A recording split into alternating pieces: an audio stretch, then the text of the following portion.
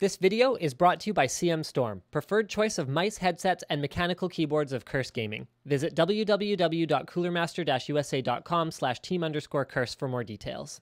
So this unboxing should be pretty straightforward. Right here we've got ourselves some Phobya cable adapters and whatnots, and what I'm actually going to do is I'm just going to show you what they look like in the packaging because it's really not that interesting or exceptional.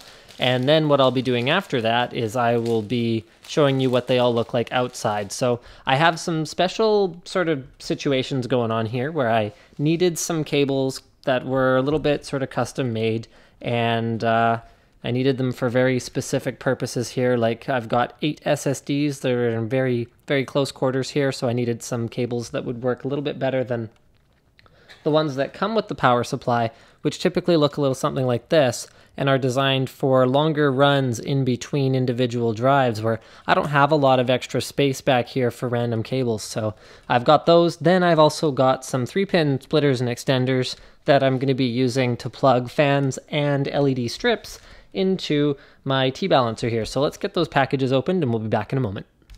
So rather than emphasize the unboxing portion of this, I just want to show you guys pretty much what the finished product looks like. So these are the SATA ones, and overall they look pretty good. I'd say there's a little bit of inconsistency in terms of, hopefully this is even going to be able to focus, but in terms of where the where the sleeving actually goes up to in relation to the wire. And one of them actually came without the heat shrunk, so those are still move aroundable. So that was sort of interesting. Hold on, let me just...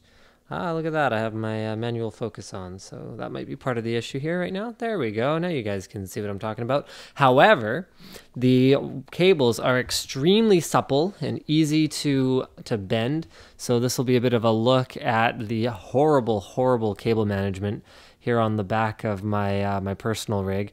Not a whole lot I can do about it at this point without remaking a whole bunch of custom cables, which I'm not going to do.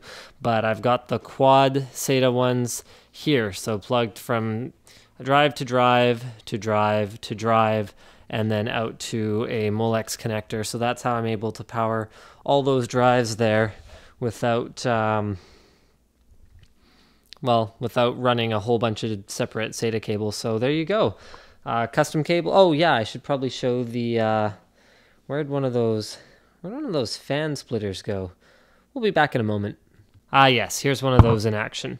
So there it is. So it's just 2 3-pins up to a single 3-pin, which is going into the T-balancer. So thanks for checking out this unboxing and first look, and as always, don't forget to subscribe for latest tech tips from unboxings, reviews, and other computer videos.